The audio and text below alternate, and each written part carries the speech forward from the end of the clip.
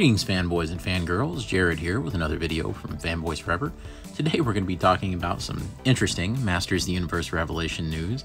Just when you thought hype couldn't go through the roof anymore for the new show, we have a brand new breakfast cereal coming out. That's right, it's the Masters of the Universe Revelation Eternia Crunch Power for the Fight cereal. And this was revealed by Mattel and by FYE, the entertainment store. And you can see that they have a nice little promotional shot of the cereal. You can see they have Masters of the Universe Origins figures, not the Revelations figures. I guess they thought this would look a little more retro-y. I actually like the artwork on the front. I think it does a good job of kind of being a good callback to those old original cereals. I do think the cereal doesn't look very imaginative at all. I don't think that there's any kind of shapes in it or anything like that. I think it's just blandness, like big fruity rocks. And I think that there should have at least been some marshmallows or something. This tells me that this was kind of like maybe a last minute idea. They sort of rushed it into production and was like, you know what, let's just print out some box art and just throw it on. The one good thing that I will say, they do have one of those world's smallest toys in the box. And this is in line with FYE's other exclusive cereals because this is exclusive to their store. If you've ever been in an FYE, like in a mall, you'll probably see a whole cereal section that has like those mini pop Funko things in them and some other different little toys. They're like collectibles that also happens to contain some sort of edible cereal portion, if that makes any sense. So I do think that's interesting. It looks okay. The thing is, I won't be doing a taste testing of it here on the channel. I'm about positive that this cereal contains gluten. I have celiac disease, so maybe some of you all are familiar with that, where it's just a wheat allergy. So I doubt I'll be able to eat it, but it still looks cool. It is $20 for this box of cereal, as you can see on FYE's website here. And you can pre-order it. It's going to come out on the 17th, but no, I don't think... No, no, I'm good. I don't think it's nearly as cool as Loki Charms, which sold out in like seconds, which was a total joke. However, though, I do think that Skeletor approves because here we see him, and here's another shot of Skeletor looking at the cereal. So the other reason that I'm making the video today is to do a rundown of this last trailer. I do feel like that some of my points were a little misinterpreted from the last video that I did talking about Masters of the Universe Revelation. I really want nothing but for the show to be as great as it can be, and I wasn't trying to prematurely cast any judgment. I was instead voicing a lot of my concern about some of the rumors that I'd heard, and maybe I was just letting them get to me. However, this trailer does sort of confirm some of those ideas that I talked about, but it may not be a bad thing, so let's get right into it. So the trailer opens up, and we actually see the 3 Eternia Towers. Now, for anybody who's familiar with this, this was a gigantic playset that represented kind of all of Eternia that you could get in the kind of more of the tail end of the Masters of the Universe original line. I never had it, but it sure does look incredible, and it even had like a little track where different like cars could go through, and you can see them up there. So they've recreated that very faithfully. I think that's great. Then at the beginning of the show, we see Teela is angry at learning something, and I'm pretty sure I know what it is, and she decides to quit the Masters of the Universe team. So that is sort of leading into some of the things that we talked about. I thought Stinkor looked really good, and it looked a lot like his 2000X counterpart, actually. Then we have Teela with her new look, and I think that that has kind of been something that's drawn some ire from fans. And we have He-Man here. I think this is from more around the beginning of the show. There's Skeleton Warriors back there. I'm glad because there's a lot of touches in this that shows that the brand people at Mattel really did a good job at making sure that there were lots of deep cut references. So I do think that's really cool, and I do want to applaud them for that. Kevin Smith is a super talented writer and incredible director, and you know, you're talking to somebody who I actually like Yoga Hoosiers pretty good, so that's saying something about my love for Kevin Smith. But you know, I doubt that he knew all these like deep cut references, and he's like, man, you got to get Skeleton Warrior in there. You know, I would say it's his buddies at Mattel that's making sure that touches like this go into the show. And just for clarifications, these guys with horns that kind of look like Skeletor, those are the Skeleton Warriors. Here we have an interesting new look for Triclops. I'm not sure I'm crazy about it because it's hard for me to let go of him wearing green.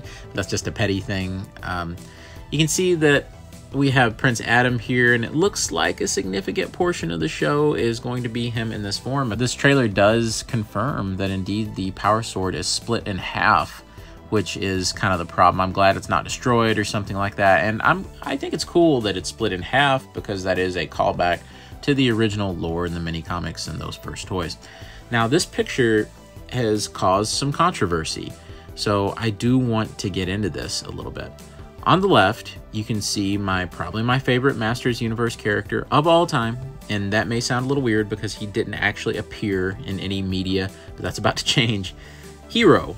Obviously, it's Hero. Gold armor, you can see his bare shoulder right there, it's Hero.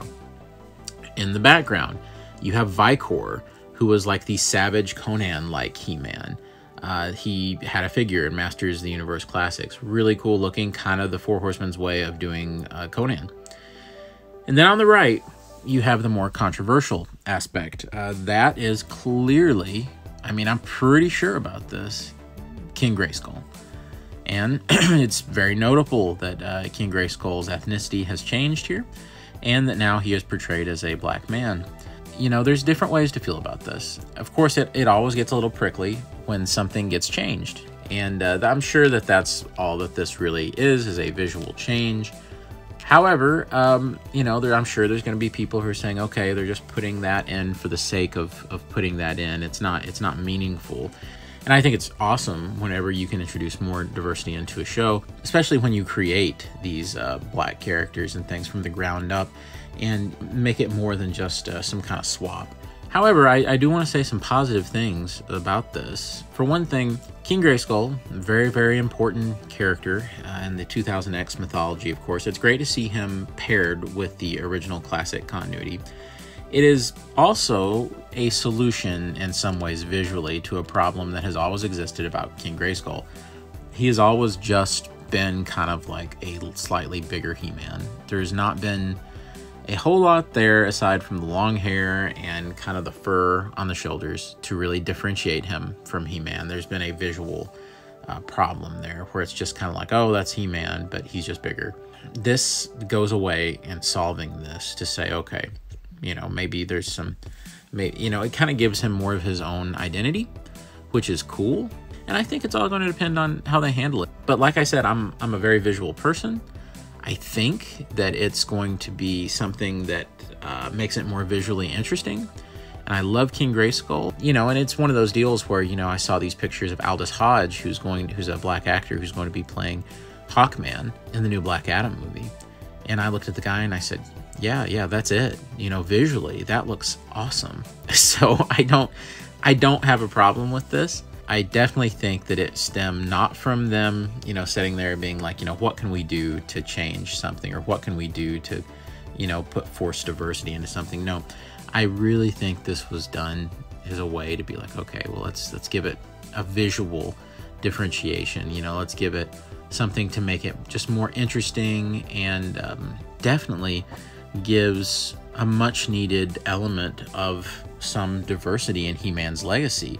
When you look at this bloodline of He-Man characters all throughout time, which was really established by Scott Neitlich and the gang at Mattel during Classics, I think it's cool to have some different versions of He-Man. And if you really want to be as inclusive as you can be with all these different versions of He-Man and really make it interesting, then you're going to include also some racial diversity in that lineage as well. Here we have some shots of kind of the more like future versions of everybody. You have this new look for Beastman, which I'm not crazy about. There's not really much going on.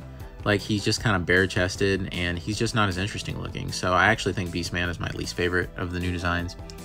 Once again, here we have everybody together, and yeah, it looks decent. I'm still not a really big fan of Teela's haircut, but it's just, you know, I'm not trying to be obtuse and ignorant like we see a lot of people online have been about Teela here, but it's just a little, I don't know, it just doesn't, it's an awfully big departure. Cringer, Stephen Root as Cringer is probably my favorite voice performance in the trailer. I think he sounds really terrific. Here we have Faker, which has been confirmed by the recent figure, and he has a big battle with Teela, and I think that actually looks pretty cool.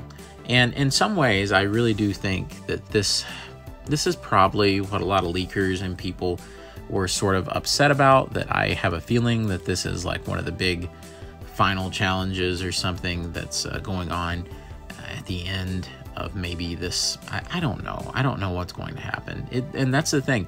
And that's something I should have been more clear about with my last video about this, is we just don't know what's going to happen yet. And I should have been more clear that it's just speculation. And I am willing to give this a chance, and I'm willing to be open-minded about it. I'm still worried about things in the show. Obviously, I think a lot of people are still worried. But I really want to see Kevin Smith prove everybody wrong. I am very excited for the show. And really, there's just nothing else to say about it, I don't think, unless something comes out before the premiere on July 23rd. It's just time to just wait it out. As we journey towards the premiere date, this is just kind of a fun time to be hyped and kind of be filled with possibility for what this new version of Masters of the Universe could be. All hoping that everything goes very well, because I definitely want to see this become a new era for Masters of the Universe. I want to see it be everything that we hope it can be, and I certainly hope that it does live up to that standard, and I have all the faith in the world that it will. On a final note, people are finding the new Masters of the Universe Revelation figures in giant displays at their local Walmart stores. Of course, this goes hand in hand with the news that we had gotten that initially these will be exclusive to Walmart for just a little while, but the pre-orders are already up at places like Big Bad Toy Store, so be sure to check that out. I unfortunately looked at my local Walmarts, and they have not got their Masters of the Universe Revelations displays out, if they're even going to have a display. Sometimes my Walmart stores don't really participate in things like that. Other places will have giant displays and things, but mine does not all the time. So either way, happy hunting, and I hope you guys have a lot of luck in finding these figures. I have Battle Cat and Skelegod, did reviews of both of those, but those were at Target, which came a lot quicker. All right, guys, that'll be it for me. Of course, be sure to follow us on Twitter. That's a great way to keep up with us and a great way to contact us.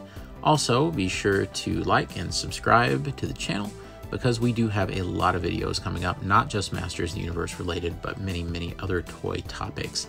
Particularly, I'm working on a really big G.I. Joe toy documentary about, I think, a lot of people's favorite line from the 3 3/4 series. So hopefully you all will stick around for that video.